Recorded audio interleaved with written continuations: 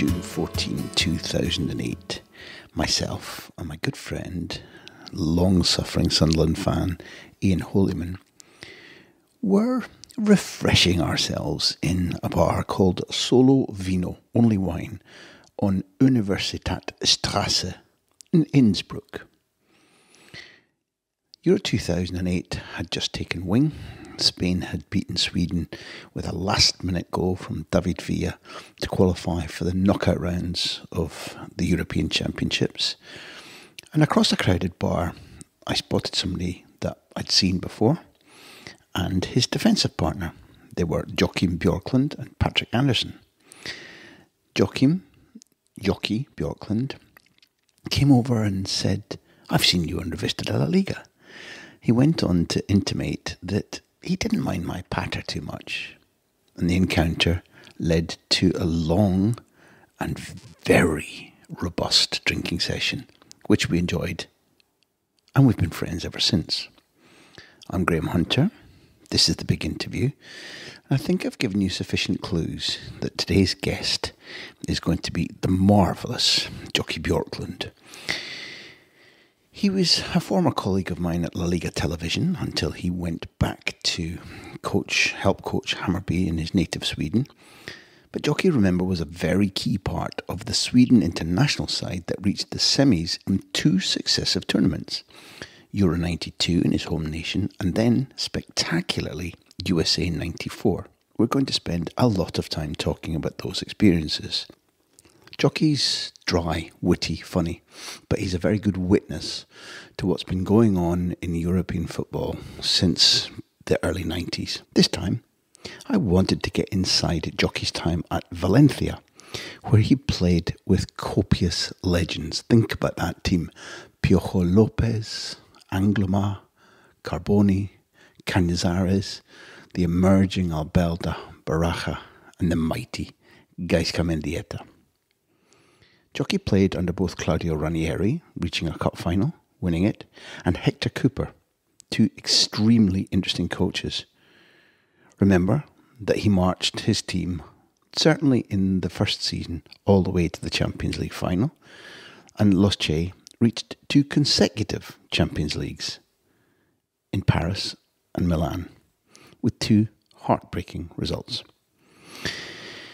It was a trophy-winning spell for Jocky at Valencia, and he tells us how it was that he and his teammates held the voodoo sign over Barcelona and had a habit of absolutely battering Louis van Gaal's Catalan team. We'll also find out exactly how much Jocky loves cricket, and you'll learn what his all-time 11 on the cricket field is, because Jocky's special. Enjoy the big interview.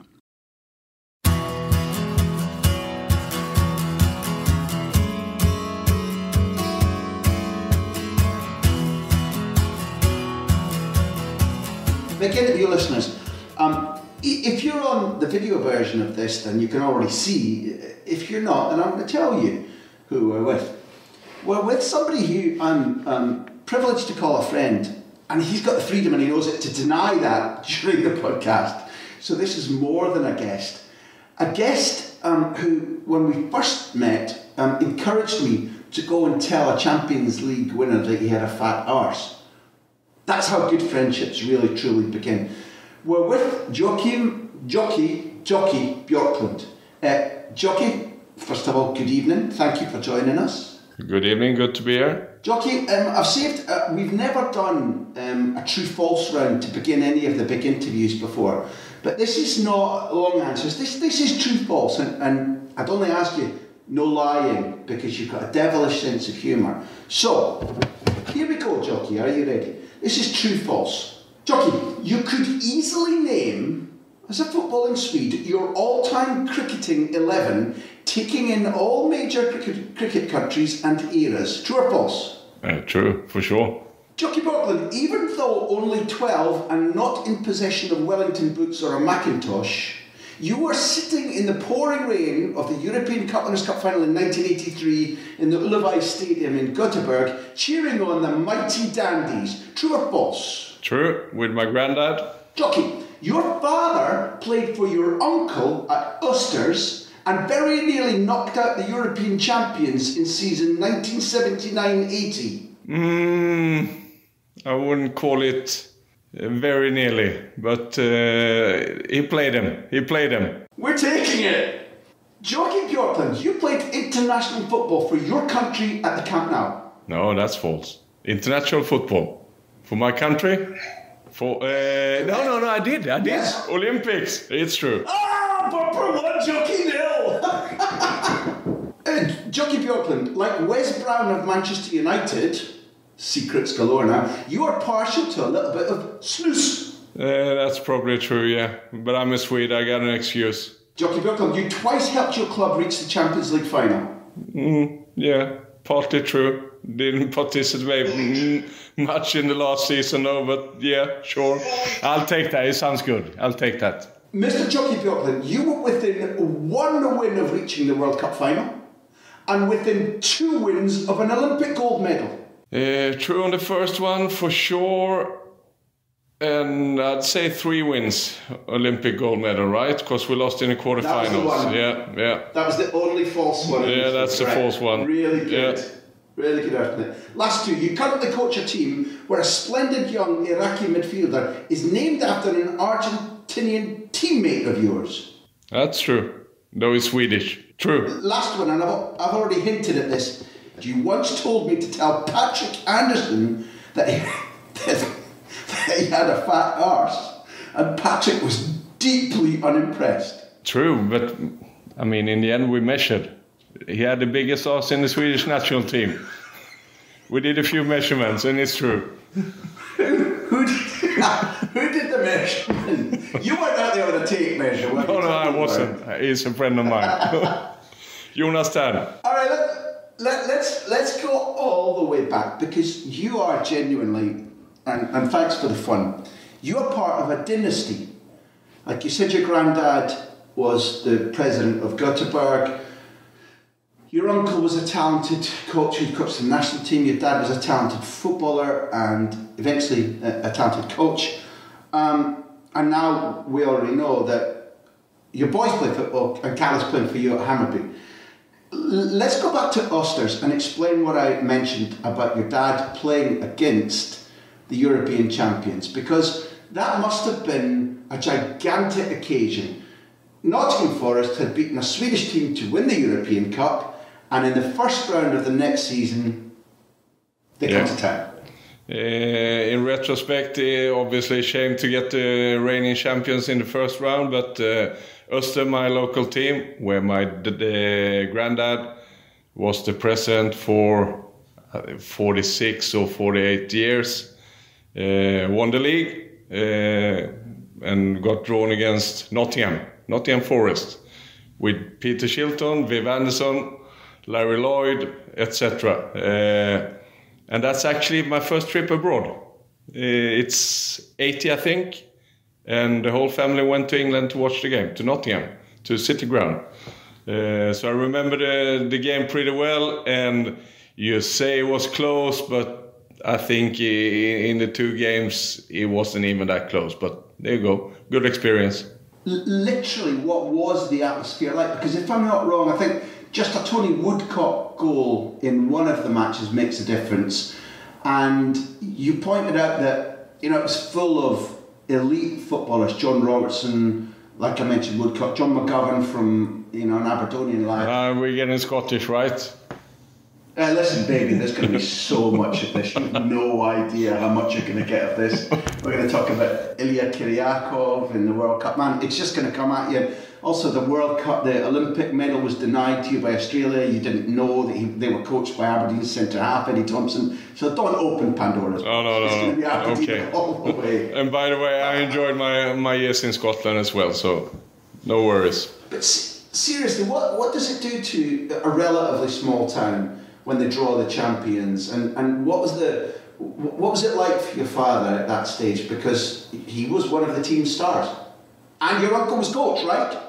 Probably a good thing for him, but then again, in those days, for younger watchers or listeners, it wasn't like Champions League. You had one head-to-head meeting, and then you were either in or out. And to get drawn against the champions in the first game, it's a little bit of unlucky, I'd say. And the year after, they got by Munich in the first round as well, which wasn't much better. But, great experience playing against some of the best players in the world, reigning champions, and I'm sure he enjoyed it. But he would have enjoyed more to get a couple of easy draws and advance, I think, to be honest. And history's repeating itself at the moment, because your boy Kalle is a centre-half for Hammarby, but if I'm not wrong, you end up playing for your dad quite early in your career, right, as coach? Yeah, I even played with my dad as a player when he played. My first season was his last season. Now we're talking Öster again, and we played together for 5 or 6 games in the top division of Sweden. And then a few years later, I had him as a coach, and for me, it was a good experience. It was a good experience. I was there before him. He came after me, so it wasn't like any talk about nepotism or what have you. And I enjoyed it. He was a good coach, and he still is. And most of everything is still my dad. And now I'm in the same situation, which, to be honest, from a coach's point of view, is a bit tricky at the time, because you have to divide it. You're either a father or you're a coach, and you can't have it both. So we've decided that privately I'm his dad, and at work I'm his coach, and that's the way it works. And it gets a little bit harder for him to get in the team, but that's part of it, isn't it? Did you and your dad speak about it? Because when he coached you, I think it's at Brann, right, in Bergen? Yeah, right. But so, the modern way is to talk and to share, but maybe some years ago football wasn't quite so keen on that. So how did you and Carl Kalle, your dad, after whom your son's named, how did you work that one out? He just told me to play better, and that was it. And I said, yeah. And I said, yes, coach, or yes, dad, depending on the environment. No, it was different at that time, but fortunately enough, I had a season before in the first team, top tier in Norwegian football, and not to be boasting, but I think I was the best player the year before he came, so it wasn't really a problem, to be honest. I imagine that because you're really explosive here, and this is the first of the places that I want to stop, and I'd like you to put yourself back in that mindset, because you've done so well, both at Östers and at Brann, that when, after the 90 World Cup, 2 players, Gascoigne stops, who largely is you're slightly different footballers, but you're in the same position, and one other, I think a Larsson, I don't know. Yeah, Peter Larsson. Peter Larsson stops. So there are gaps, and your form is so good that you're gonna push your way through. But the N word is nepotism, and I didn't see it because I've seen you playing subsequently, so I know why you were picked. But it felt like you maybe had to address that, because as you make the breakthrough in the national team, Tommy is your uncle, and it's clear that he picks you on quality and performance.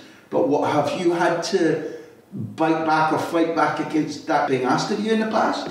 Not really. Obviously, a few headlines first time he picked me, but then again, we're talking about football, and everything falls to place, I'd say. I mean, either you're good enough and then you play, or you're not good enough and you're not going to play. It's not like if you have a big company where you have 1,000 employees, maybe you can hide away like a son or a wife or a cousin or whatever. But in football, you get a receipt every week on the field if you're performing or not. And if I wouldn't have, I would have been out of the team, and that's it. So I didn't think much of it, to be honest. I had a hard enough time to focus about the teams who are going to play in the Euros, 92. But you say that, but it wasn't just the Euros, because my memory might be playing with me, but I think I remember you being so kind to us in '92, knocking Scotland out of the under-21 championships. So my memory is, plus some research, is that this explosive young kid who's been playing football outside Sweden gets brought in a year where you play the under-21 championships, and although you end up injured, Sweden reached the final against Italy, against Cesare Maldini's Italy, Paolo's dad, another dynasty. You then, and we'll stop off at these, you then play the Euros at home where Sweden are hosts. You beat Denmark, you beat England, which is a massive result for a country that's kind of obsessed over your childhood years of watching the First Division of Premier League. You play 4 friendlies and you play the Olympics where you come within, as you said, 3 matches of a gold medal. 92, you know, as much as you're quite a laid-back, down-playing guy, 92 is an astonishing year for you. A good year. My oldest son's born 92 as well, so bring that into the mix. In retrospect, it's a good year. It's a good year and went really fast.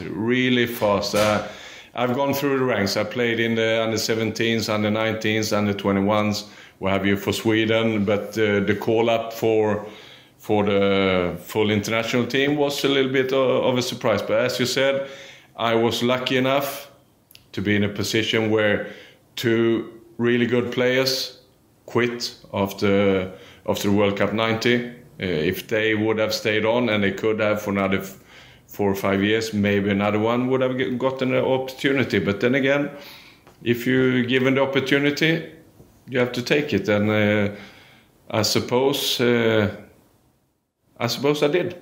Though I started playing a left back for Sweden. Not like Roberto Carlos, but similar. Do you remember much about... because with the Aberdeen theme, I could name, you know, Scott Booth and Ian Jess and Stephen Wright and Michael Watt in goals, and you sneak past us by a single goal. Thanks. But now, a bit more serious, the Dutch team that you play against has De Boers and Overmars and a number of players who go on to do big things for their clubs and international team, but less so maybe than the De Boers and Overmars. It's a very good side that you play against, and you knock out Holland in the first chunk of that '92 footballing experience. Can you remember that experience? Yeah, I do. I remember well. You forgot about the best Scottish players though. Duncan Ferguson. Big Duncan was up against. Yeah, Big Duncan was in that team as well. No, but I remember. He went off injured. He's the one who injured me. Yeah. Big surprise. It was a good percentage bet, wasn't it? Yeah. I don't hold it against him. No, but it was, and up to that stage, the Holland game, as you spoke about, which was the final qualifier for the Olympics, was probably the biggest game I played in my life up until then. We lost 2-1 away, and by, I don't know, luck, grit, determination, what have you, a little bit of skill as well. We beat them 1-0 at home, and then we qualified for the Olympics, and then we played Scotland in the semi-finals in Örebro, like small town in the middle of nowhere in Sweden. We played Scotland. I got injured in the first game. Could have played in Scotland, but I was injured. But then when the final was, we played Italy. We had our supposedly 3 best players away. Me, Patrick, and Tomas Brolin were with the full international team preparing for the Euros. And I think, and I believe still, if we would have been in the team, we would have beaten Italy as well. We would have been under 21 European champion. Under 21 level, were you still playing centrally or? No, centrally. I only had like 3 games in my life as a left fullback, and I was my 3 first Euro 92 England, games. Denmark and France. Yeah. That's the only ones, and please never again. We played the striker in Holland at the time was Erik Meyers. Decent career, but not one of the famous Dutch players. But as you said, the Boer brothers, Overmars, Reggie Blinke, who played somewhere in Scotland, I think. Yeah, I've heard of. Wrong side of town, though. No, they had a good team. They had a good team. Newman played. He played in right side of town as well. Yeah, he was in that team as well. Yeah. We're going to come up against your next adventure against Arthur Newman in just a minute, because these are big results. Who was quicker, you or Overmars? Even though you weren't directly, you were athletically very, very quick. Were you as quick as Overmars? If we're talking about raw speed, yeah, for sure. Don't bring skills and that into the mix. That's a whole different story, right? Yes, I met one player in my whole life, as I can remember, who matched me or probably even beat me at raw speed, and that was Tony Daly. Euro 92 we're talking about again. He was quick. Aston Villa, playing for England, and you're directly against him, right? Yeah, I was directly against him, and the good thing about him, and he might be the only player I played against who was quicker than me, but he had more or less the same skill set as me as well, so it worked out fine in the end. I got bad news for you. Tony's a regular listener to the podcast. Good. No. There you go. You don't want to adapt that. It's okay. In my world, that's a big compliment. You get taken away from an under-21 side, which, if you look at the results, because the final against a good Italy side, which will go on and retain their under-21 crown in Spain in the next tournament, playing against Spain in the final. It's a couple of years later, but it's against Raúl and De La Peña and Oscar Garcia and so on and so forth. When you get taken away from that side to prepare, obviously the thrill is big, but what was the country like? When a country like Sweden hosts a tournament like Euro 92, what was the buzz, the pressure? Did people take it calmly?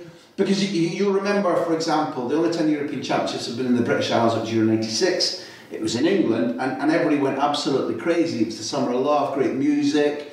England made it to the semi-finals as Sweden did it. What was the feeling like? What was the buzz like? Did Sweden take it really like a fiesta? Yeah, they did, and it was the first time we were in the proper Euros as well. Because you remember, because you're more or less my age, right? How it used to be. It wasn't like 24 teams back then, like it is now. It was 8 teams competing in 2 groups, and to qualify for the Euros were, for a small country like Sweden, nearly impossible. And we didn't. We got in as a host, which is very unlikely to happen again due to stadiums we have here in Sweden. But it was the first time Sweden played in the Euros, in the proper Euros. And it was a buzz. We had a new team coming into the tournament. Underdogs for sure. We had England and France in our group, and Denmark, who got in there in the last second. But it was a buzz. But as I said before, I had enough on concentrating on my own performance, to be honest, to more than enjoying like the buzz around. Who was your direct opponent for France? Papin, Jean-Pierre. Yeah. Not bad. Decent player. Not bad. Yeah. And if he wasn't there, Cantona rolled out on that side. So yeah, 2 half decent players, I'd say. But when you think about that, 'cause that match I think ends in a draw. It's probably, if you had to win 2 games. Did I exaggerate the degree to which growing up the Nordic countries were obsessed with England? And there was a little bit, I can't remember exactly why, but there was a little bit of bad blood also that built up over the years between Sweden and England. I particularly remember immediately after World Cup '98, it was an outright battle in the National Stadium in Stockholm. But your win, I'm absolutely sure, must have felt like maybe when Scotland beat England, because there was this obsession with growing up watching BBC, First Division football, Swedes all over your country support Liverpool or United or Leeds or Arsenal, I don't care who it is. That must have felt like a mini final for you. Yeah, it was, and especially due to the circumstances, it was the last game in the group stages. We knew if we win the game, we're in the semi-finals, and England are out. And that brings another level to it as well. But and I think it's the history between England and Sweden as well. At that time, I don't think, and that kept on for quite a long time. I don't think England beat Sweden in 40 odd years for some reason. We could lose against everybody else, but against England, I think I played them 5 times, never lost. And that kept on for a while as well. And it was a big thing. Playing England, everybody, the only international football we can watch in Sweden when I was young was the English, not Premier League, but the first, whatever you call it, the highest tier of English football. That's the only thing we could watch, and maybe a couple of European Cup finals. So it was a big thing to win against England. I must say, though, England 92, that's not the best side they ever put out. No disrespect to anyone. No, the purpose of this conversation is to be honest. Never abusive, but honest. And it was a difficult time for me. I mean, I haven't done this research, but my memory tells me that was Taylor took Lineker off, I'm pretty sure. Yeah, in his last competitive game for England, yeah. Is that as a defender? And okay, at that stage, you're still left back, because I don't think you moved to centre half until the Germany game, I think. But you see Lineker going off. Do you kind of tick a box and go, okay, that definitely is one less threat? It is. They brought on Alan Smith, a very good player as well, who played at Arsenal at the time. But anytime they take out England's top scorer ever, as he was at the time, it's a relief, isn't it? And looking back at it, it's nice to have played Gary Lineker the last time he played for England. And won. Just help us a little bit, because I'm not quite sure why Tomas Brolin has become a creature of mythology, because there are many footballers who've been a little bit eccentric, who've gained a little bit of weight, who've got talent, and that describes some of the parts of him. But for some reason, everybody over about 5-6 years around Europe went crazy about him. It's like, this is the only guy who's ever behaved like this. Describe him. Tell us about him. Oh, but as a Swede, it's easy, because we had great success in the Euros, as we talked about. 92 went to semi-finals, and then 2 years after, same again in the World Cup, went to semi-finals, and in those 2 tournaments, he was by far, I'd say, our best player. So that's his status in Swedish football. And then he quit after a pretty serious injury at 28. So nearly, he could have been a rock star if he would have died at 27. But it's close to, isn't it? Close by. I like the Jimi Hendrix, Mama Cass Elliot, Janis Joplin reference, but I think people thought he thought he was a rock star, and that's what I'm fishing for. Have we got him wrong? What was he like as a guy? Really good guy, still a really good friend of mine, which I see a lot more of now that I'm in Sweden after 25 years than I have before. Good guy, humble guy, and for Sweden for a few years, probably our best player in modern time, except for the big one. Look, I'm glad to hear that, because his skill and everybody, it doesn't matter much to me, but I know people love flair in the goal celebration. So that little pirouette that he did, particularly when he was doing it for your country and for Parma, he really was the hot ticket. And also I think he was a guy who, even at his elite level of football, was slightly differently shaped, because he was small and he was like slightly built like a barrel, yet his explosive movement in space and his ability to do things that you didn't expect marked him out as special, I think. Yeah, it did. And I mean, even in back in those times, he how should I put it in a nice way, didn't look like an elite sportsman. Yeah, is that a good way to put it? But for Sweden, every time he played fantastic. It was a short career. By the way, he was the best player in the World Cup '90 for Sweden as well when he broke through. So he's played 3 tournaments for Sweden and being the best player in each of the tournaments. So that's why his big status in Sweden, I think. When you go away for 4 or 5 weeks to the States, to what everybody now likes to call the O.J. Simpson World Cup, I was there as a fan with my wife and my brother, just nicking about on like an interrail. You could get now with trains, you could get then with planes. You paid $300 and you had a month's free air travel if you went standby, which now, of course, you know, with security concerns, everybody thinks I've made it up, but I haven't. Again, before the matches and before the fact that you have Sweden's second greatest performance in a World Cup ever, what was this experience of going together as a group to the States like, above and beyond the matches? Being in the States, I mean, you've been obviously for a long time. It's a fantastic place to visit, and we, or at least I, hadn't been there a lot before. We went on a pre-season, like a pre-World Cup tour to Miami, and then we played 2 games in Miami, like in January that year, January, February, and then a game in Mexico, and that was my whole experience of the States. And our generation, we're all grown up with American culture, aren't we?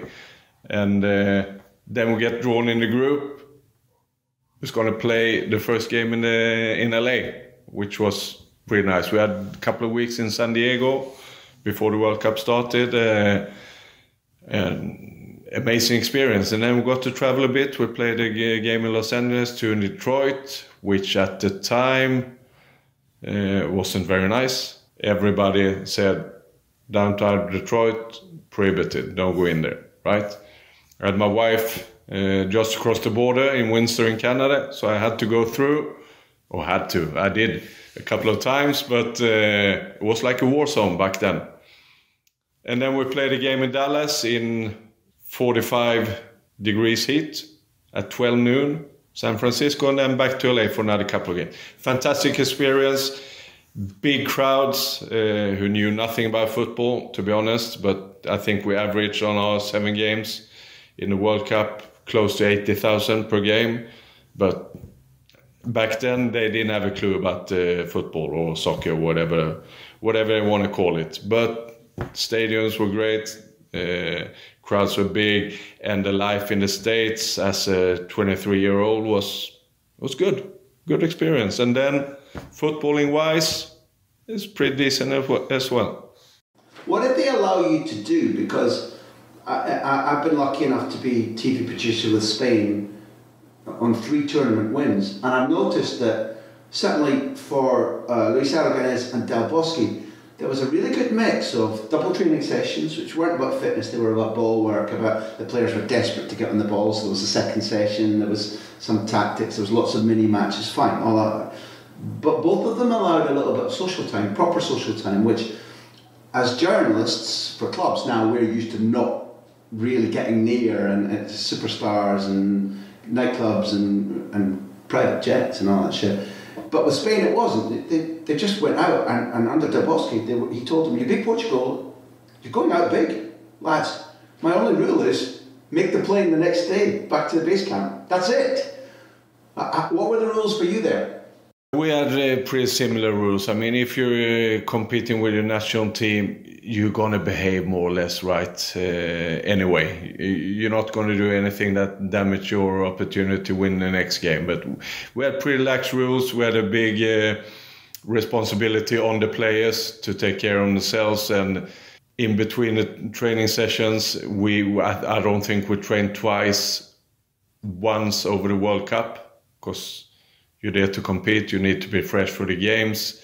We had pretty lax rules. We went out and about and had a look of every town, and I'm not saying every bar because we didn't, but, you know, to grab a beer every now and again together, I think in those days, that's the way it was. And it's about, if you stay together for 6 weeks, you can't be locked in with a team for 6 weeks. Then it's impossible to perform. He left a lot of responsibility to the players, and I think we responded to it. We had a good time. We had a really good time. In training, not in matches, what were you beginning to think about this little dreadlock kid who played for Feyenoord? Because I guess you can't have had a massive exposure to Henke Larsson prior to that, and certainly this would be regarded as his breakthrough tournament. In private, in training, what were you beginning to think of him? I played him a few times in the Swedish league before we went there, and he's the same age as me, but he broke through a little bit later than I in the national team in general, I think, but then he lasted a lot longer than me as well. Really good player who had a hard time getting a starting place because we had two good players up front. We had Martin Dahlin and Kenneth Anderson. Kenneth scored 5 goals and Martin 4. Hard to get in that team, but obviously you could see already then he was going to be a good player. Then again, he played for the dark side. But like he was made to play in midfield at Feyenoord, which is one of the reasons he left. And I wondered if you were seeing identical movement from him in training sessions, because I think I don't think it's talked about a lot, but I think he was an immensely bright footballer who figured out a lot about the game and chose, when I saw him, a completely different attitude how to play and behave at Celtic compared to Feyenoord. Then when he went to Barcelona, he had to relearn football, and I've watched him relearn it when Hector or Xavi wouldn't give him the balls when he was making a Celtic run, and he was used to saying, I've made that run, give it, and Celtic did because he just scored and won them things. And I believe that probably you were seeing a Henrik Larsson in '94, and when you played him previously, who was quite different from the Henrik Larsson in the latter 2/3 of his career. Yeah, for sure. I think his biggest strength as a footballer was that he developed into a thinking footballer. A thinking footballer who could adapt to his environment, to adapt against whoever he was playing, to the opponent. He wasn't the quickest, he wasn't the most skillful, he didn't have the hardest shot, but he was one of the most clever footballers I've seen, at least from Sweden. He was really good at that, and he kept evolving the older he got as well. And that's why, if you look at it now, his best years were probably his last years in football, because he developed all the time. Really good player, but back then he was more as an out-and-out striker, I'd say. Out-and-out striker who wanted to get the ball deep in front of goals and score. But he developed into a really, really good footballer.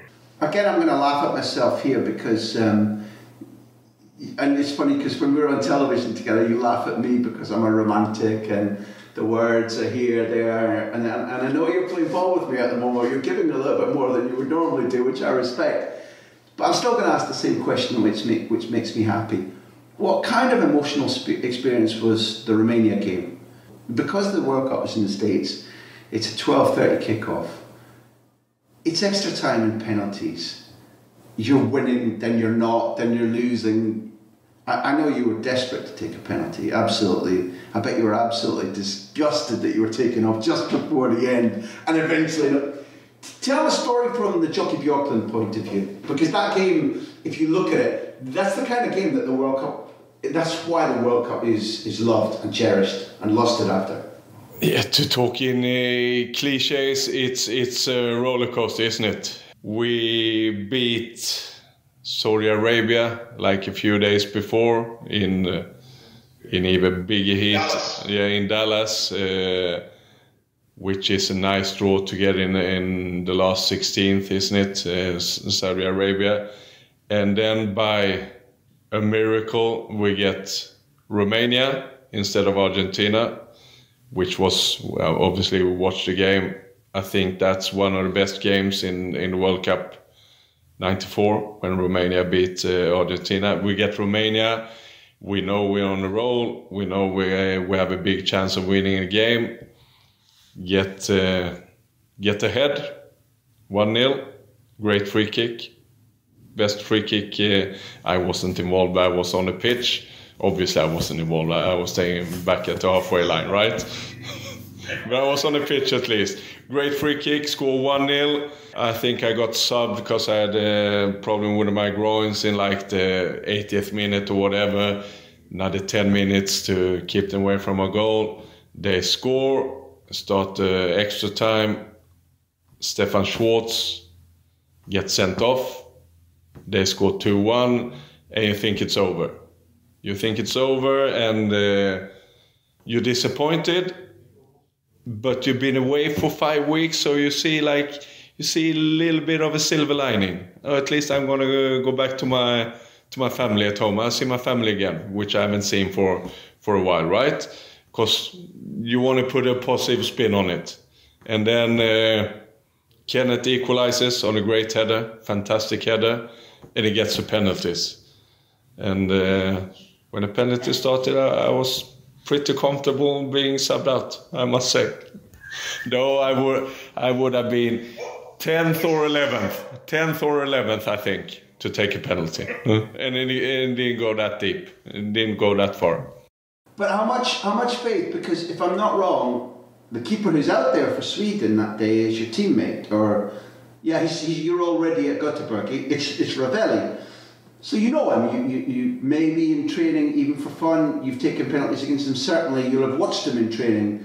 Well, what was your thought process as Romania come up against him? Because he does well. Before it started, I thought we were going to win, because he was a really good goalkeeper. He's most famous for his crazy antics in the World Cup '94, but he was a great goalkeeper. I watched him growing up because he played with my dad as well for quite a few years before I played with him.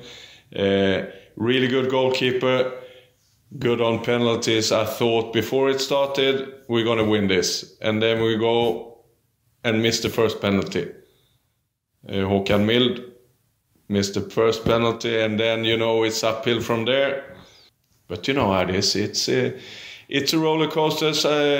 One second you think, then he saves one, and it goes into extra penalties. We score the first one. You're in with a chance, they score again, etc. It was a nice ending to it, though, I must say. Well done to the eccentric. What was the eccentricity of Ravelli? What was that just because goalkeepers? Because whenever you hear him interviewed, he's a kind of straight, kind of serious guy, and he kind of looks like a bank manager or an accountant. No, plain and simple, he's a crazy guy. That's what it is. The appearance outside the pitch. He's a knowledgeable, good guy in all the senses of the word, but he's a crazy guy. On the pitch, he's always been crazy guy, a clown, what have you. He's been eccentric from when he started. At the games, you couldn't speak with him. In the games, you couldn't speak with him. He's unreachable. He's never made a mistake in his life. He's one of those guys. But that's probably a good thing when it comes to penalty shootout. He got a little bit of vindication as well in the World Cup '94. He played for Sweden for, 15 years probably before. Since at least, I think he made his debut like 80 or something. I played with him in Gothenburg. He had a rough season up until the World Cup started. A shaky performance first couple of games, and then it all clicked. He's still touring Sweden, doing speeches about saving penalties in '94. He's made the most of it. What could you hear behind you? Was he a shouter? All the time. Shouting all the time, but I'd say everybody's played with him more than 10 games. They've ignored him. Maybe the first couple of games you listen, and then it's only bullshit coming out. You push the ignore button, and that's it, more or less. It's beautiful. You make him. It's Tomas. Tomas sounds like a future big interview guest. And this is where things are unfair. I mean, you're not a guy who complains an awful lot, but you come out of that test, the 120 minutes, the heat. And you're asked to, how many days? 3 days later? Three days.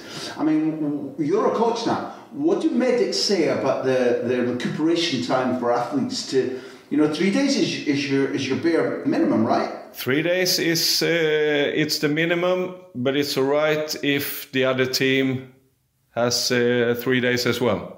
But they had 5 days. They had 5 days, we had 3 days. And I still don't understand why we played a team that we already met in the group stages, in the semi-finals. That should have been a final. Saying that, looking back on the semi-final, I wouldn't play it again. We lost 1-0, and that's a very, very flattering result for us. It could have been 5 or 6. Could have been 5 or 6. They were the better team. We can talk about preparation, all of that. They would have beaten us 9 times out of 10 anyway, but they had a slight advantage in the preparation. Yes. Okay, a clue for people listening in, before we go to our sponsor's question. You're up against Romario that day. He makes the difference in a team that was... They were, if you look at their 11, irrespective of the final and how it was pretty boring, their 11, their 15, their 16 is exceptional. So your point's well made. But we're going to come to your revenge over Romario, which happens.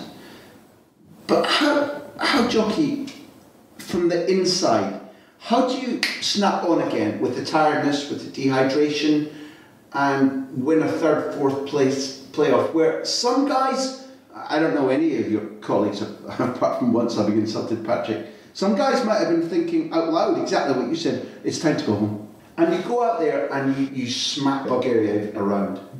How? First and foremost, it would have been...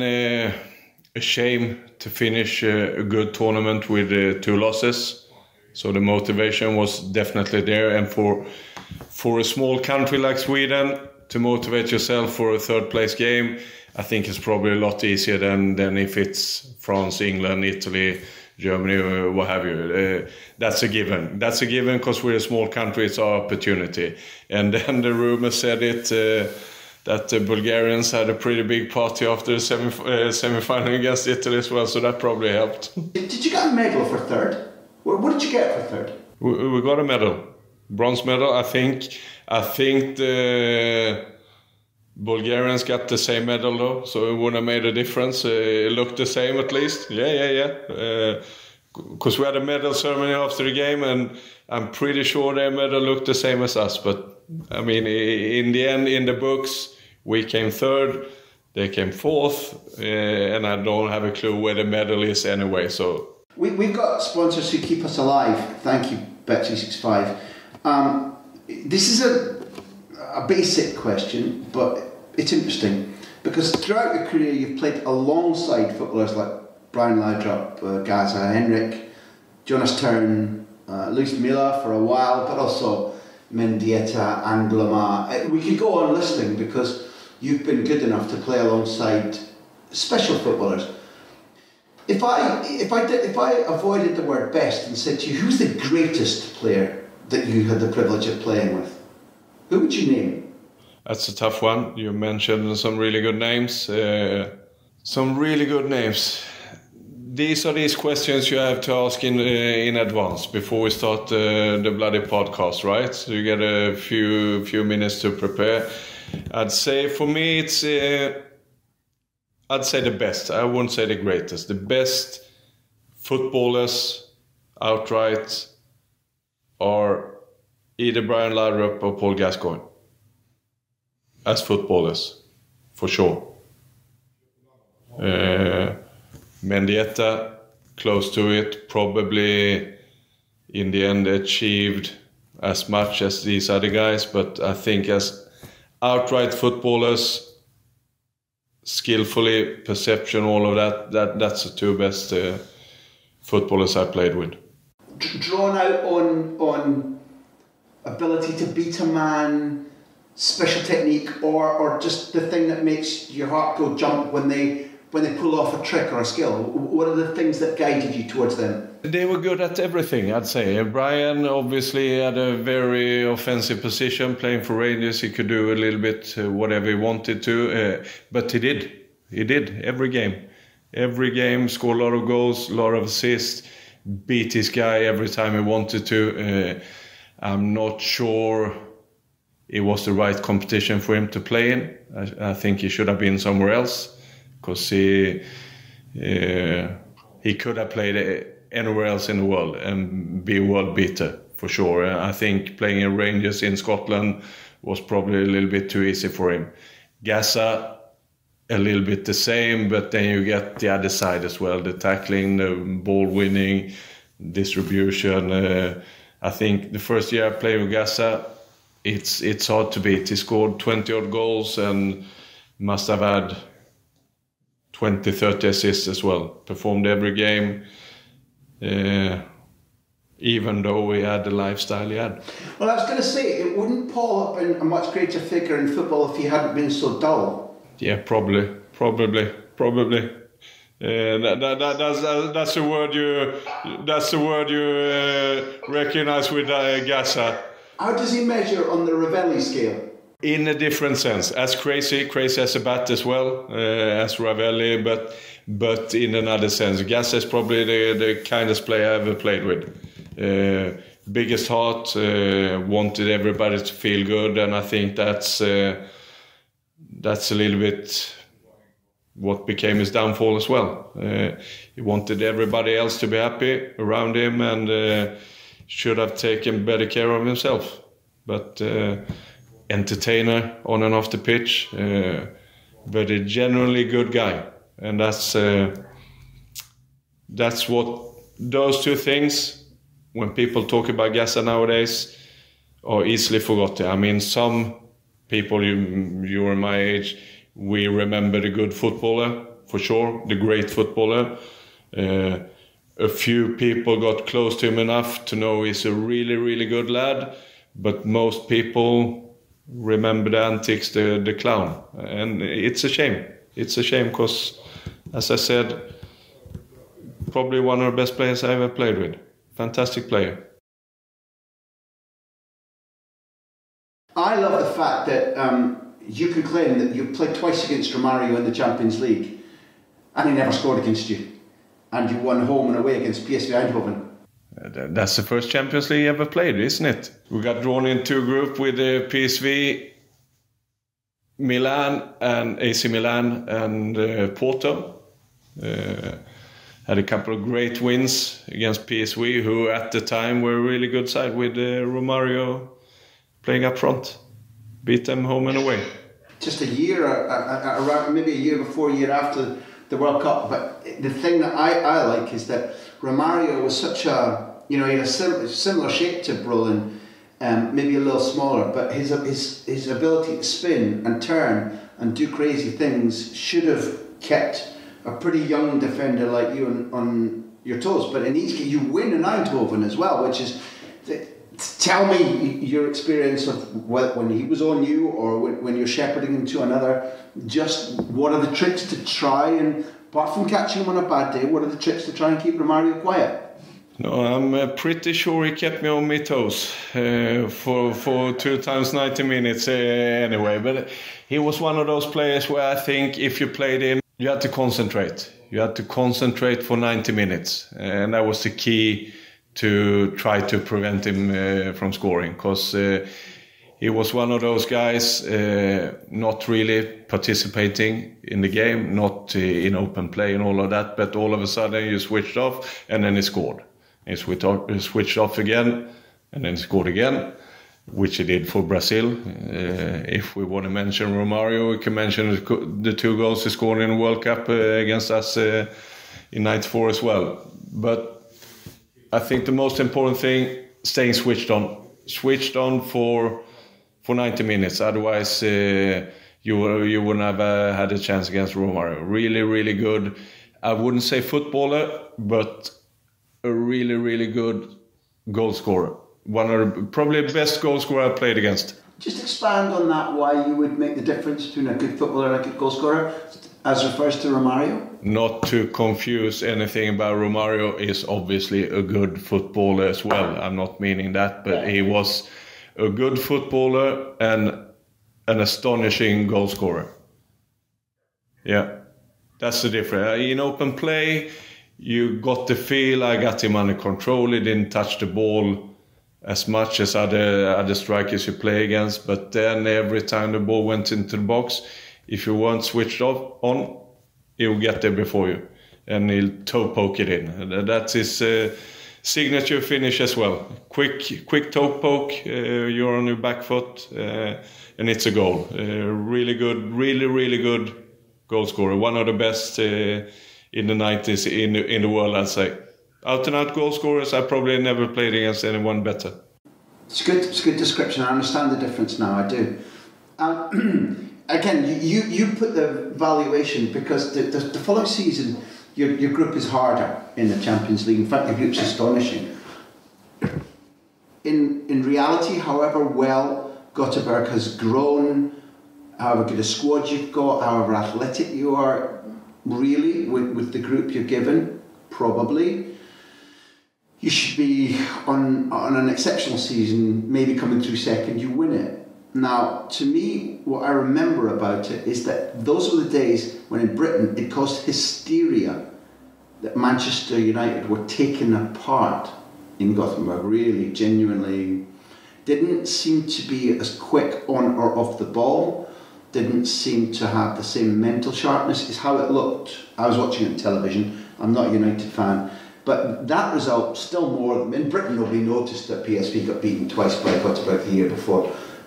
But that result caused hysteria. What do you remember of the group, the process, and the United experience?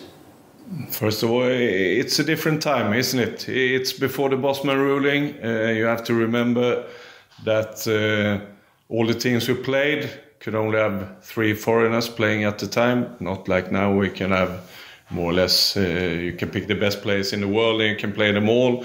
That wasn't allowed at the time.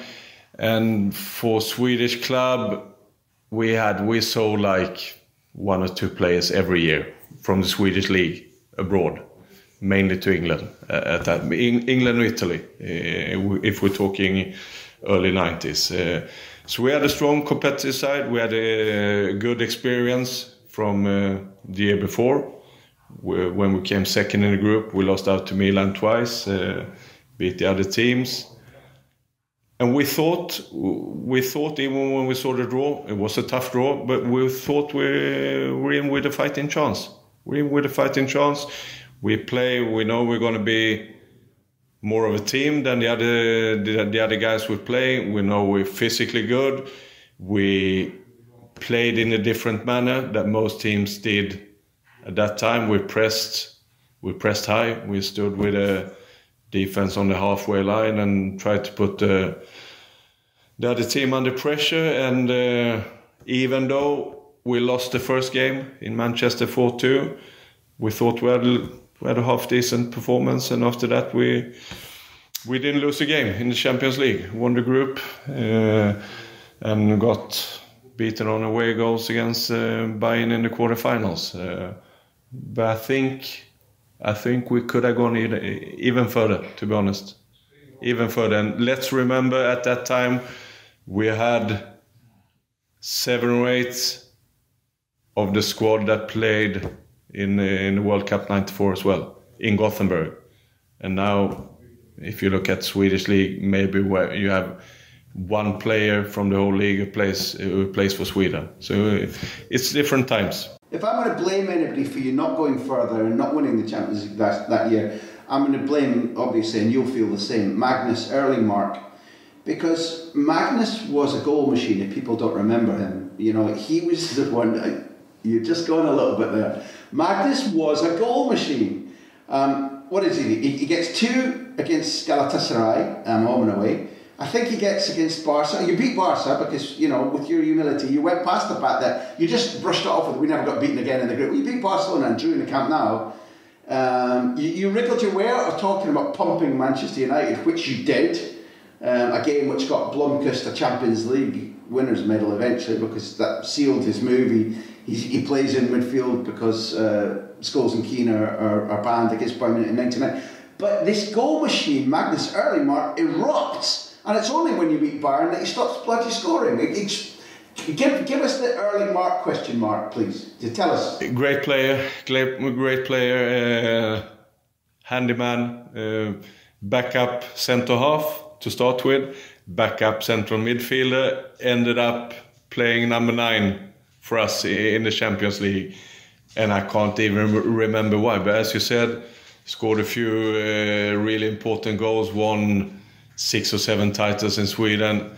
He's probably played every position in Gothenburg. I'm sure he even played goalie for 45 minutes or whatever.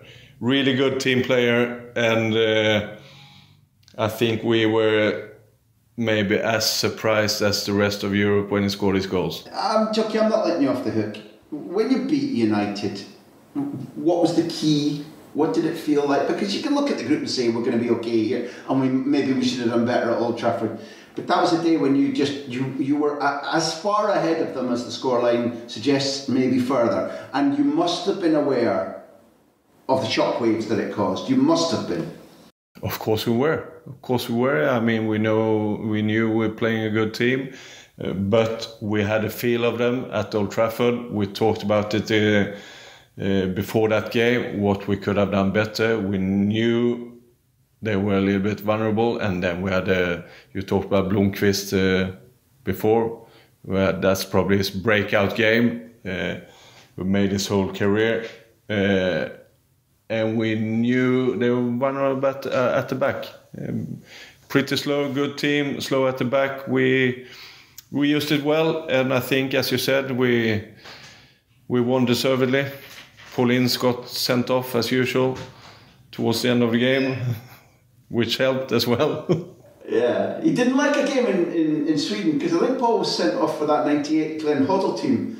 I think he gets sent off when you win 2-1. I think Turn scores that day too, immediately after the 98 World Cup. I don't know what it was with Swedish territory and Paul, or maybe it was just a general thing. He loved a red card. Probably a general thing. I played with Paul in Wolverhampton, and I think he got sent off when I played him in Italy as well, with Vicenza against Inter. Default setting, I'd say, but really good football as well. Paulin's, that's another one who I think people nowadays get a little bit of a misconception about. Hard case for sure, tackler, ball winner, all of that, but a really good footballer as well. And let's not forget that. But he helped us out a couple of times as well, and that's appreciated. You could. I think it's not stupid to make comparisons with what Keane did, because Keane at his best would win the ball and drive and use the ball and score goals arriving on the edge. You might say as a pro, this guy was better or that guy was better, but they did similar things. And there was a level when Ince was at his top level, when he was playing at a level that wasn't dissimilar to the impact that Keane had. Very similar. Similar footballers. I think I only played against Roy, never with him, but I think Paul might even be the better footballer. Then it's all about winning and all of that, and I'm sure Roy has won a lot more than Paul, and in that sense is maybe the better footballer, but Paul, passing, shooting, all of that, 10 out of 10. I'm going to draw you down an unwelcome path again, because I'm going to talk about how amazing it was when you reached Barcelona. You stopped me, and if you want to talk about the Super Cup, where you no sooner arrive at Valencia and you're beating Barcelona, but when you win the Cup, I don't know if you look back. I look back at my career and I realise how mental it's been. I mean, literally mental. Little elements of Gazza here and there, lots of luck. But this, in 1998, 99, you're at Valencia. You've been there a little while, but in the round of 16, when Valencia come into the Cup, you're drawn in a local derby against Levante. You win that 3-0. In the quarterfinals, you're drawn against Barcelona. You go to the Camp Nou, where you've previously drawn for Gothenburg, so you walk in smoking a cigar, going, lads, this is easy, don't worry. Or maybe double snooze, I don't know. You win 3-2. You take them down to Mestalla, you win 4-3. Then you beat some team in the semi-final. I don't know if you can supply their name. I mean, you walk it, it's a 6-0. Is it an amateur? No, it's Real Madrid. And then you go to the cup final down in the Olympic Stadium, in a country that's never hosted the Olympics, in Sevilla. You score 7 goals against Barcelona to knock them out, 6 against Real Madrid, and then you pump Atletico 3-0. Pick a moment, pick a goal, pick an opponent. Tell me about that cup run. I'd pick, obviously, the semi-final. with everything I've been through as a footballer, that might be the most special moment. Because as you said, we beat Barcelona in the quarterfinals, home and away, in 2 games with a lot of goals, and then we got drawn against Real Madrid, supposedly the toughest draw you can get in the semi-final. First games at Mestalla, and we beat them 6-0. We 4-0 up at half-time, and that was a good Real Madrid. They won the Champions League the year after. It's not one of those unforgettable Real Madrid teams. It's a good team with Morientes, Raúl, Hierro, Redondo, what have you, and everything. It's one of those games where everything actually clicks into place from the get-go. The atmosphere at Mestalla was pretty decent as well, because they hadn't won a title in 20 odd years, I think. Craving for a bit of success. We knew we had something going, but to beat Real Madrid 6-0 in the semi-final, that's I think that's special, and I think it's very few people who can actually say that they've done it, and I'm one of them, so I'm proud of that. Yeah, I'm going to name you in the side because you're behind you. You have Canizares. Next to you, you have a strange guy in Alan Roche. It's Jocky Bjorklund. Carboni and Anglam are the 2 fullbacks. Mendieta, who tells me and has been on this he consistently says, I wasn't a very good footballer. I just worked very hard and I could run. Not true when we come to the final and you look at the goal he scores. Farinos, who's underestimated but a worker. Angolo, Luis Milla, who'd been at Barcelona and at Real Madrid. Claudio Lopez, who was exceptional. Goran Flajovic, who famously, if I'm not wrong, had encephalitis and had a brain operation to save his career. Juanfran Popescu, and coached by Claudio Ranieri. So, I mean, just confirm what I'm talking about. People won't remember that you're building up to a final that's going to be against Atleti, and everybody knows Claudio's going to Atleti. Strange atmosphere. Yeah, but that final, after passing the quarterfinals and the finals, I think you have to remember that's not the Atletico Madrid of today we played. There was a team struggling a little bit in the league. 3 years on from winning the double, Jockey, you're talking about Molina, Jelly, Chamot, Serena, Valeron, Juninho Paulista, Aguilera, Babel, the Czech, Jordi Larden, Jose Marie. There's some Santi Solari, coached by Antic.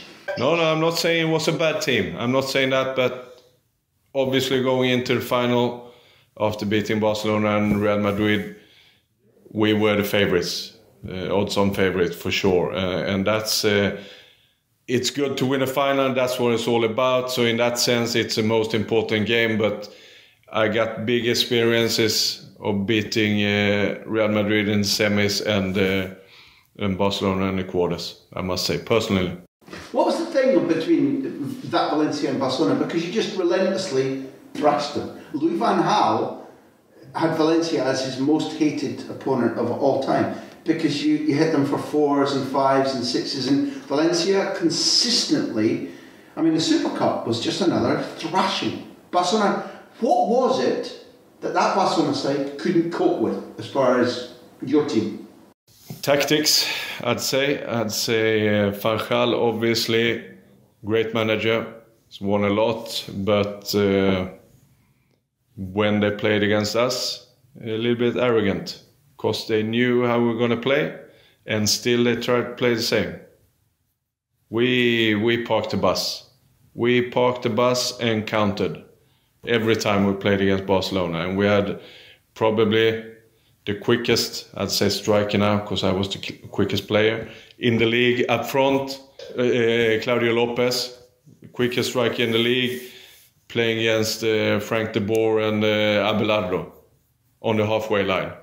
And that's, for me, then you're begging for it, I think. But he didn't want to change, because it's Barcelona. I'm Van Gaal. We're not going to adapt to whoever we play. We're going to play the same. And it just suited us perfectly.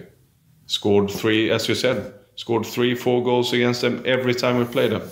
And they kept on playing the same. And they had a decent side. In that quarterfinal, I think they had Rivaldo, Kluivert and Figo up front, top three. They're a good team, but I think we beat them on tactics. We had a more skillful manager. You know, we're going to wrap up with three things, Jocky. Not that I want to, but you have to have your life back.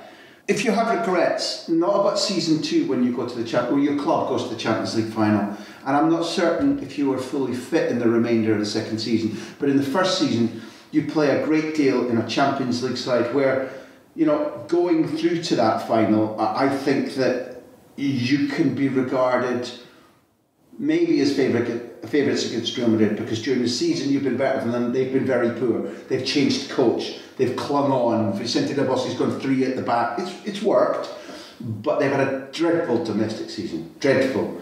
And then, you know, in the final, you've gone through beating Rangers.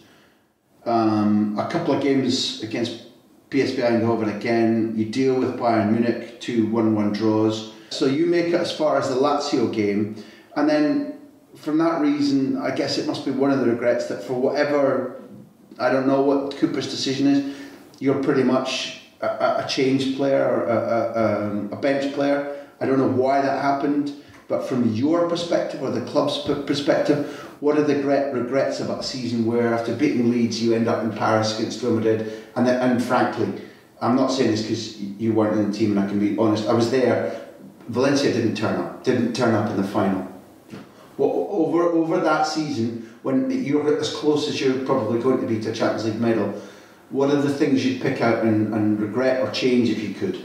No, first of all, I play myself, just for a reason of playing in the final. I'm just joking.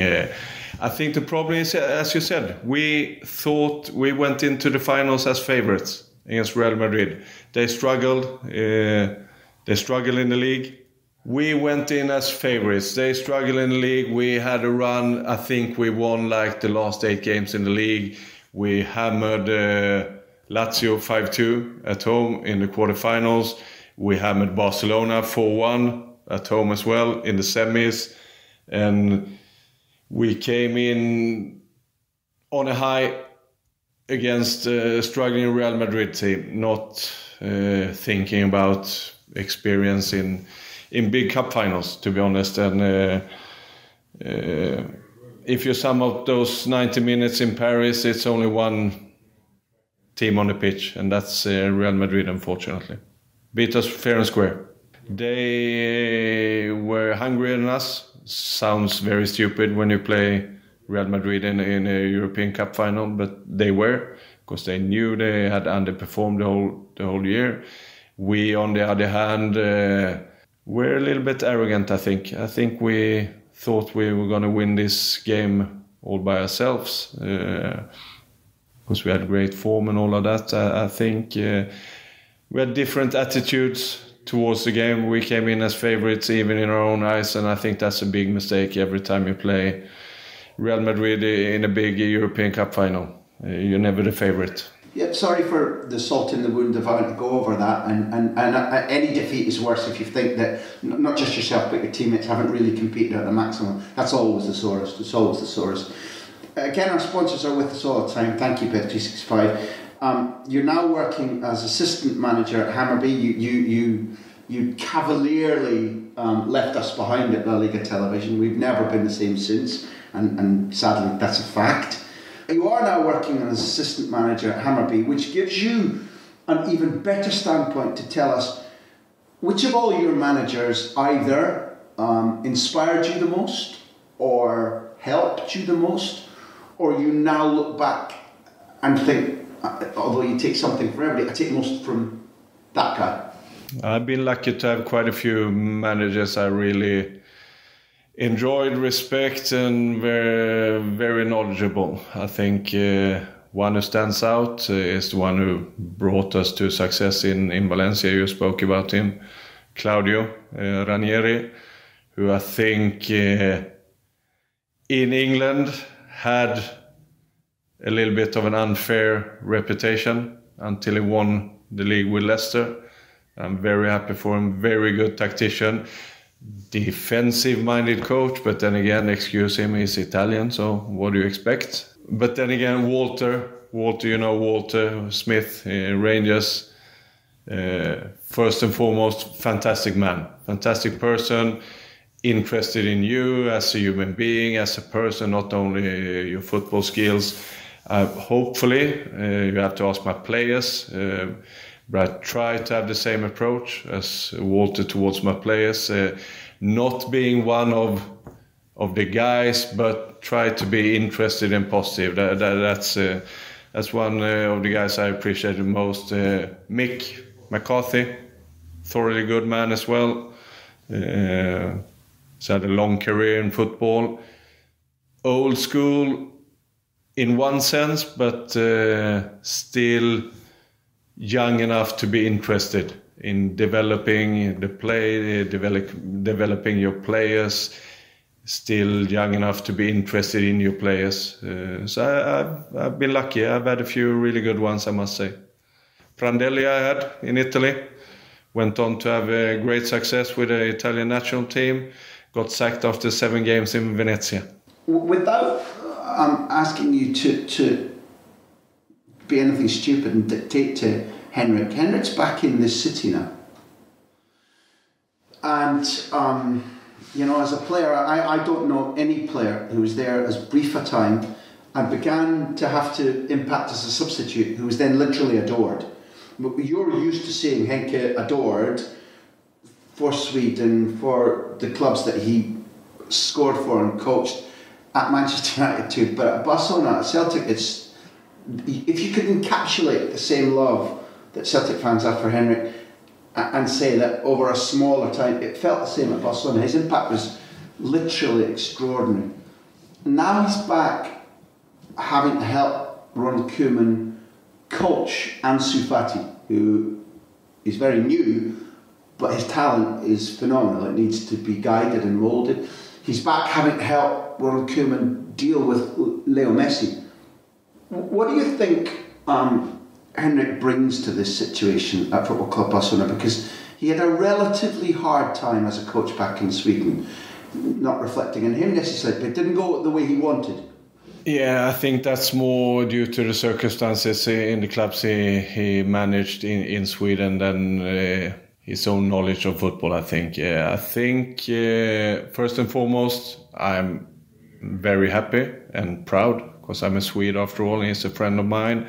That we have a guy who's actually part of the managing team in Barcelona and working. I still haven't fully understood what his exact role is in Barcelona, what's it going to be. But I know Ronald Koeman trusts him and to work with young guys, especially strikers. I think he'll be the perfect match. He's been there, he's done it as a player.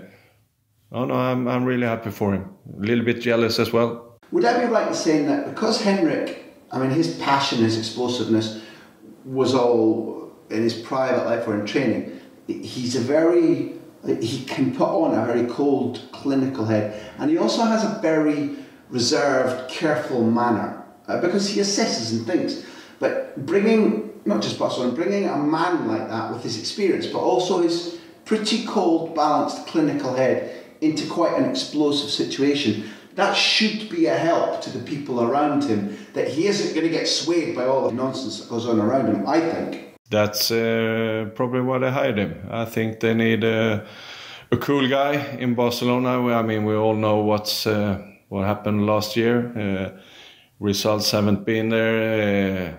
It's been a turbulent season, and I think he might be one of the guys to calm it down a little bit and get it moving forward again. Because I think not only Barcelona needs it, I think Spanish football, to be honest, needs it as well. Need a club like Barcelona to perform better than they did last season. That's a good point. The last one is you're outside club time at the moment, so the deal that you made with your boy means that you're his dad now. So when I ask you to describe Kalle a little bit, honestly, what kind of footballer he is, what kind of aspirations you have for him, how he's doing generally broadly for Hammarby.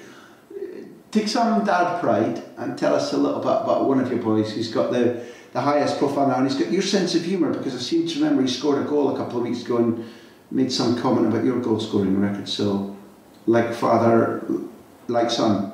I always had the opinion that records are there to be broken, right? Even the ones who seems unbeatable. One goal. No, he's doing well. He's doing really well. He's had a tough couple of years. He did his ACL, had an operation. Yeah. And then when he had his operation, he had a fracture in his kneecap. He's been training really hard, really hard. And this year he's got the opportunity to play. And he's performed well. Big, strong guy. He's bigger than me. Probably stronger than me as well. Good going into duels. If you compare him to his dad, you could see that he's raised in Spanish football. With the ball, yeah. Let's put it that way, yeah. Then the image I want to leave our listeners with is of the bemused Spanish residents in your Valencia apartment complex when they heard shouts of "How's that?" as you tuned into the cricket. Sign off by telling people what the hell it is that you love so much about cricket. I got stuck. I watched it first time we went with Sweden to Australia on a pre-season tour, early 92, January. Watched a bit of cricket with Patrick at the hotel room. We didn't understand a thing about it, but we thought it looks good. Big crowd. Was MCG. It might even have been Boxing Day, Ashes. Yeah. D-test. And then I moved to Scotland, and then you can see it on Sky. And I think what got me hitched is not the game per se, but it's the commentating. I think Sky's done really well. They've brought a lot of old players, really good players, funny, witty. And that's why I started to like it. And now it's me and my youngest son, William, who's keeping flair up here in Sweden. It's not much cricket around here. I could give you all-time cricket 11 as well if you want. This is Jockey's 11. And I'm only talking about players I've seen playing. Want 3 fast bowlers, right? I'll have Glenn McGrath, easy enough. Kirtley, Ambrose, a bit of flair, and Wasim. Then we need an all-rounder, and I'd take Jacques Kallis. Out of the ones I've seen batting and bowling, probably the best, and I haven't seen Beefy played, so if you got any English watchers, we'll make an excuse for that, right? Jack Kallis as the all-rounder. No, we need a spinner. It has to be Shane Warne. Another Australian wicketkeeper, I'd say Adam Gilchrist. He can open batting as well. 5 batsmen to pick, and Sachin needs to be there, for sure. I think we need to have Ricky Ponting. We have to pick 1 English player as well. Alistair Cook. No thrills, but really good batsman, right? Leaves us with 2 more. And now it's getting difficult, right? Brian Laudrup. 1 left. Must be another West Indian. I'd say Chris Gale. Not on Mary. I just like to watch him. Like to see him bat. Yeah. Listen, man. That was a massive pleasure. I both hope that you are back here soon, and for your sake that you're never back here. That you're either managing Sweden to a World Cup win, or perhaps president of the first ever one-day World Cup winning Sweden cricket side, one or the other. And if neither of those happens, come back here and enjoy yourselves with us, because we still have a good time over here. I will sooner or later, that's a promise. Mr. Joachim Bjorklund, Swedish football legend, international sex symbol, well-known drinker. Thank you very much.